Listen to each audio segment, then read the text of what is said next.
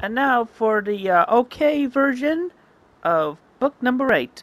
And by OK version, I mean the OK version of the next episode.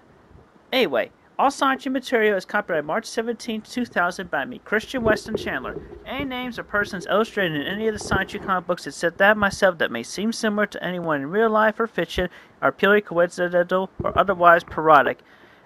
And to note, some of the following comic pages contain scenes of censored, honest content that may not be suitable to some viewers. Viewer discretion is advised. Anyway, here is the cover. Woohoo, it's spring break! Yay! Everybody running around on the beach, yay! And we're featuring a spring cake concert featuring Chickadee on me! Chickadee, chickadee, chickadee. prologue of episode 17, continuing from an hour after Sanchi and Rose Chu's date, 10 p.m., November 3rd, 2007. For your information, Sanchi turned 19 March 17, 2000. Rose Chu turned 18 December 22, 2006.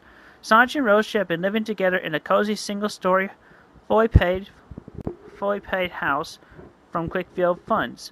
This is a map locating their house in the city limits. Yeah. Basically, their house is located midpoint between the mall and the metropolis within that subdivision at humble 14 Branchville Lane, Quickville, Virginia 02024, 1982. Thank God I took computer-aided tracking design CAD classes to make these accurate measurements.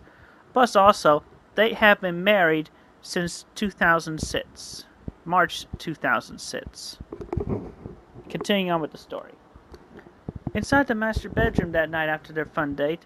Well, sweet boat, we're both nice and clean. You ready to get dirty again? You bet your sweet bod, girl.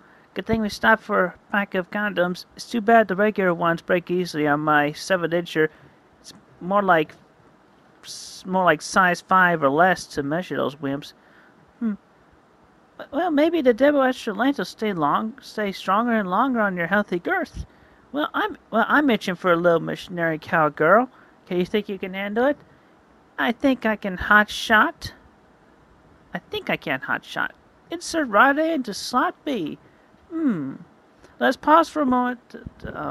Never mind. We'll skip that part. I need to edit that part out. Anyway, episode 17, Rage Against the Garbage. The next morning at 10 a.m., November 3rd, 2007, in the master bedroom. Rose Chu's looking on the computer and Sanchi's just getting up to greet her. She got up earlier. Good morning, too cute to boat. Last night was awesome. I had a dream that we double date with Bionic and Magaji. How'd you like to sing?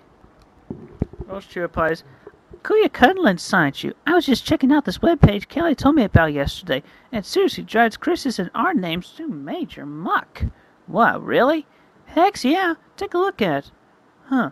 Some major force sent garbage.com, yes, but it gets worse beyond the test. What? When was that photo taken? Did someone sneak through our neighborhood, watch, and intrude our house just to put in a camera in here and take a peek shots of you and me? Not only that, but Bubbles and Blake? And since when did Angelica did that? When did Sylvia Ryan sort herself out? And when did Christian and Meg Chan sonnet you? Those are hand drawings, not photographs. Oh. But still, they look so lifelike. And this, to my most distressed distaste, is the apex of the page. He rushes to the bathroom. Well, I most certainly feel like crying that game as well. Thank God for blessing me with healthy set of woman parts. How dare they betray me otherwise, those monsters? Curse every last idiot behind this garbage. Poor Sanch. Then he crawls back in. I can't believe those monsters. Last time I checked, you were an all-true, full-fledged woman, and you were the main woman in this month's Pokeboy magazine. If the centerfolds in this magazine do not prove that you're all woman, then you'd have to go down there and prove it to them. Oh my God, Sonichu. Oh, my sweet boat, you got stressed out from the shock. I'm sorry. You rest your weary head and recover your strength. We'll go to their main building together later and try to reason with them. I'm so mad at them. Lousy dickhead idiots. If they think they can get away with putting a strap on over my glorious beautiful pussy, their behinds are gonna get spanked hard. Well, I'll start by replacing their slanderous mockeries with an equal number of my own self-serve folds.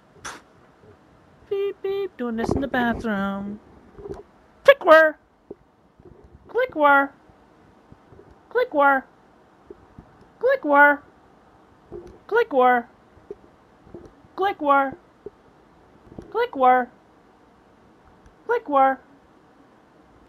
3 minutes later, she comes out of the bathroom with her pictures on the memory card. Beep beep beep beep beep beep beep beep. Shoot!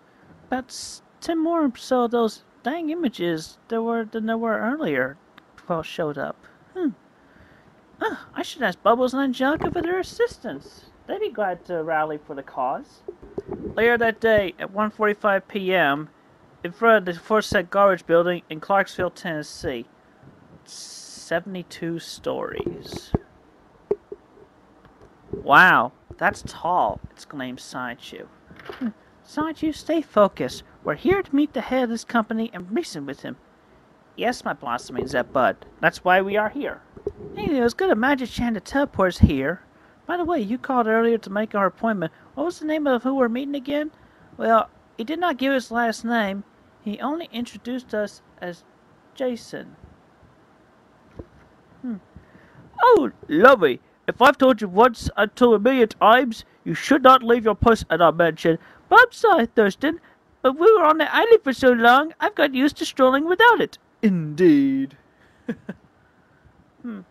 Well, while y'all are wheeling and dealing with, I'll search for Sid Sideshoe AI Crystal.